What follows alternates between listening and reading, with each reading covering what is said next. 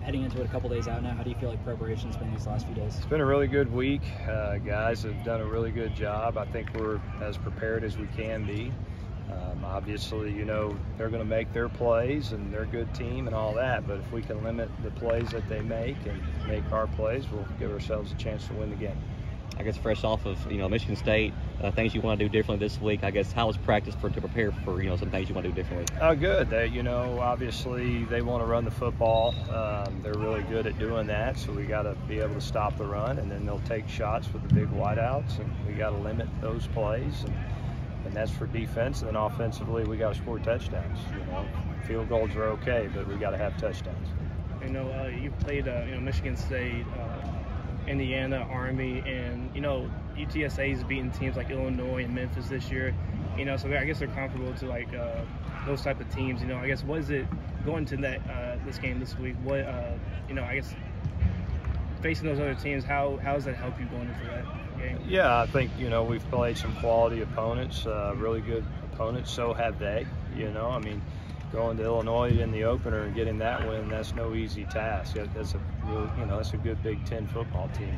I coached at Memphis. I know it's hard to go to Memphis and go get those wins, and they were down by 21 and come back. So it shows a lot about their football team. So, I think we're two teams that have both played pretty good competition. We're both well seasoned. It should make for a great game. I think, both teams will be really excited to play each other. This is the last one at home for quite a few weeks now. It's obviously the first conference game, so you want to win it because of that. But because you're going to be on the road these next couple weeks after this, how much more important is it to put yourself in the best position moving forward? Well, every conference game's important. Every conference game's big. But to get the first win in conference, that will help gain momentum.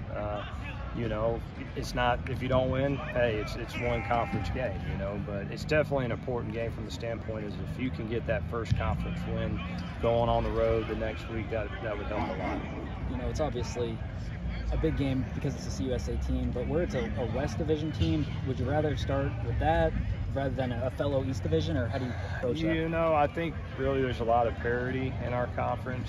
Once everybody gets into conference play, the games are pretty competitive, so I really don't have a feel either way. I'm just glad we're playing at home. If you ask me, what I'm most happy about to start conference play, to get to be at home.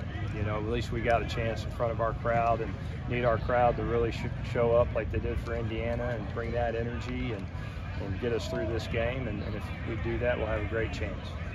We're talking about fast starts the last couple of weeks.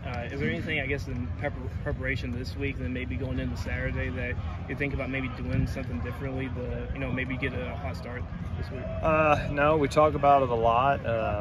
We work on it a lot. Of trying to make sure, hey, that first series is really good offensively, or that first series defensively, we get off the field. It's definitely been a point of emphasis. We haven't been able to capitalize on it yet. Hopefully we'll do it this week. Injury and availability wise, I guess, how are you guys looking heading into Saturday? Pretty good. I think we're kind of like everybody else. We've got some bumps and bruises here and there, but for the most part, we have what we need to win a game.